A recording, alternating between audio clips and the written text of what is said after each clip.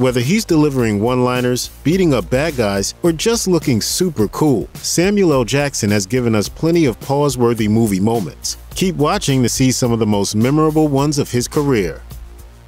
Pulp Fiction wasn't Jackson's first movie, but it was the first time we saw him at the height of his powers, especially in that scene where he confronts a group of young punks. This moment is quintessential Sam Jackson. He plays a hitman named Jules Winfield, who works for the gangster Marcellus Wallace. He and his associate Vincent Vega are sent to retrieve a briefcase from Brett, a petty crook who's trying to double-cross Marcellus. Basically, Jules is going to kill Brett no matter what, but in typical hitman style, he must first scare and humiliate him. Brett attempts to play off his betrayal as a misunderstanding. While he's trying to explain his side of the story, Jules casually shoots a man lying on the couch. Naturally, Brett is absolutely terrified, but Jules doesn't offer him much sympathy.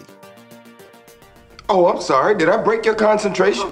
Soon after the gunshot, Jules starts interrogating a terrified Brett, who can only bring himself to say, "What?" every time Jules asks a question. Jules gets so frustrated that he sticks a gun in his face and shouts, "Say what again? Say what again? I dare you. I double dare you." You'll want to pause this fantastic moment to appreciate every frame of this darkly hysterical scene. Attack of the Clones disappointed a lot of Star Wars fans, but it's redeemed at least a little by the Battle of Geonosis. In a Colosseum, the villainous Count Dooku stands on a high perch like a Roman emperor, watching the execution of Anakin, Obi-Wan, and Padme below him. Little does Dooku know, though, that an army of Jedi and clones are about to storm the planet. And who should be the one to deliver this epic news to him? Why, none other than Jedi Master Mace Windu. Mace slowly walks up behind Dooku and his crony Django Fett, and then holds a lightsaber to Django's throat. In classic Mace Windu fashion, he gets straight to the point by revealing that there are Jedi all over the Colosseum, ready to battle. The following couple of minutes are possibly the most action-packed of his entire Jedi career. Androids approach with guns, forcing Mace to use his lightsaber defensively to deflect lasers. Django then sets Mace on fire, at which point he jumps off the balcony several stories down. While free-falling and on fire, he still manages to be awesome enough to continue to deflect the lasers. He lands safely on the Colosseum floor, tosses his burnt robe aside, and then goes absolutely crazy. He fights hundreds of droids, dances with a giant alien that looks like a rhino, and chops off Django Fett's head. You'll want to pause several times to soak in all the details. Nick Fury has several great moments throughout the films of the Marvel Cinematic Universe, but one particular scene sticks out in Captain America: The Winter Soldier. Normally, Fury takes on management responsibilities and is rarely caught up in firefights, but fans get a rare treat in Winter Soldier when he has to survive an assassination attempt which features Sam Jackson in full badass mode. The scene begins with Fury driving down a city block when a group of cop cars suddenly slam into him and pin his SUV. A dozen or so policemen who are really Hydra agents in disguise surround him and shoot up his vehicle, which is fortunately bulletproof. Things get pretty intense, but with the help of his spy smarts and his SUV's artificial intelligence system, Fury survives in the most awesome way possible. Marvel fans get to see a whole new side of him as he takes out multiple Hydra agents with clever tactics and awesome artillery. In addition to an epic firefight, the scene develops into arguably the best car chase in the entire MCU franchise. It's epic, rewatchable, and totally pause-worthy. In M. Night Shyamalan's haunting superhero tale Unbreakable, Jackson delivers a marvelous performance as Elijah Price, a comic shop owner with a rare disorder that makes his bones extremely brittle. When he was a boy, other kids would tease him with the nickname Mr. Glass. As an adult, he decides to find someone on the opposite end of the strength spectrum, an actual superhero. He discovers David Dunn, a security guard who's in denial about his incredible abilities, even though he was the only survivor of a train crash that killed over 100 people. But as the movie progresses, Elijah persuades David to accept his powers. Under Elijah's tutelage, David discovers he has the ability to sense criminals when he touches them. It seems like he'll become a real-life Superman with Elijah as his mentor. But that all changes when David touches Elijah. It's at this moment that David learns that Elijah is a mass murderer who orchestrated several massive accidents, like David's train wreck, in order to find someone with amazing abilities. After all, if there's a superhero out there, it gives Elijah a purpose in life as a supervillain. David is horrified, but Elijah is pleased that he's finally found his place. He announces that he should have known that he was a supervillain all along, as the kids used to call him Mr. Glass. Give this moment a pause to really soak in the chills. They called me Mr. Glass. If there's one thing Sam Jackson is good at, it's yelling for the most insignificant reasons, and that's exactly what he does in The Other Guys. The film is about misfit cops Alan Gamble and Terry Hoyt, who don't get any respect from their fellow officers. Conversely, every cop in town admires detectives P.K. Highsmith and Chris Danson, as played by Jackson and Dwayne Johnson, even though they cause massive amounts of damage while catching criminals. The relationship between the two least popular and the two most popular partners is a bit like the stereotypical high school relationship between the popular jerks and the pushover nerds. Basically, Highsmith verbally assaults them. Everyone thinks it's normal, and our loser heroes just take it. On one occasion, Alan starts talking and Highsmith explodes at him. Hey, you shut your face! If we want to hear you talk, I will shove my arm up your ass and work your mouth like a puppet. What makes this pause-worthy moment especially hilarious is just how insanely unnecessary Highsmith's response is. Alan was just offering him a quick compliment, but that's obviously not how it was interpreted. In 2012's The Avengers, Earth's mightiest heroes find themselves fighting off an alien invasion in New York City. Unfortunately, as our heroes are battling the invading Chitauri, the mysterious World Security Council is considering nuking the entire city to contain the threat and limit worldwide damage. They hound director Nick Fury to do the deed, but he isn't going to do that to his pals, let alone an entire city of American citizens, people he swore to protect. While higher-ups are pressing Fury to obey, he drops this epic line. I recognize the council has made a decision, but given that it's a stupid-ass decision, I've elected to ignore it. Every military action movie has a scene like this. Some big-shot official insists that innocents must be sacrificed, but the main characters instead defy the orders and save the day. Sometimes the right thing to do is ignore your superiors.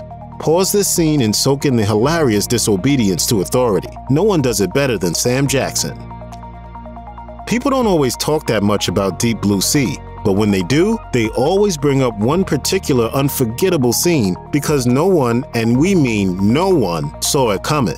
The sci-fi horror movie takes place in an underwater facility that's in the middle of nowhere. Scientists are conducting research on sharks, which apparently has the potential to help the fight against Alzheimer's disease. But like just about every cinematic scientific experiment, the specimens escape and start hunting humans. It's later revealed that the scientists genetically altered the sharks to make them smarter and more deadly. Worse still, the facility sustained some serious damage and flooding, making it difficult to escape.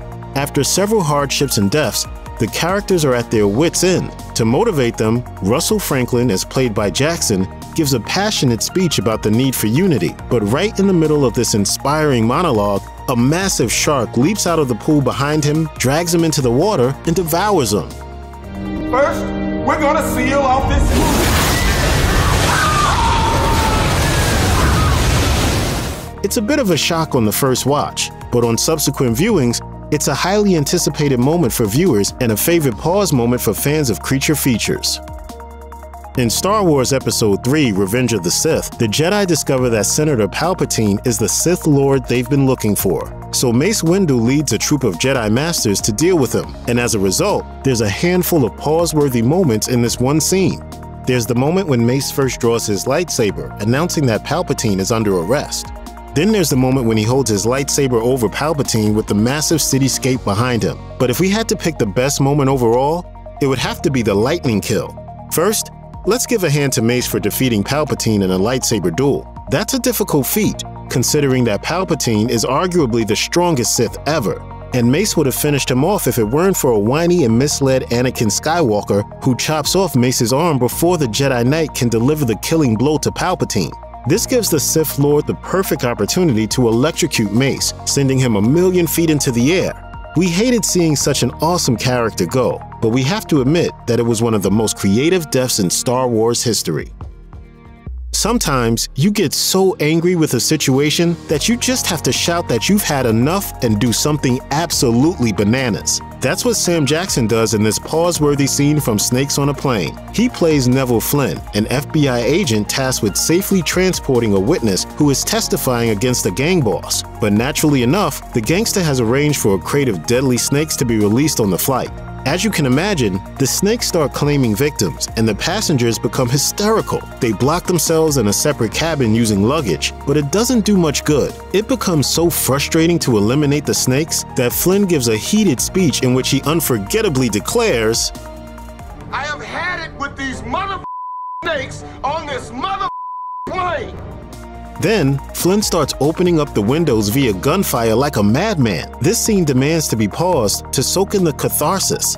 Jackson has a way of delivering angry lines that all people can relate to. Granted, not everyone is literally fighting snakes on a plane, but we can all think of frustrating situations where we want nothing more than to give a good one-liner as confidently as Sam Jackson.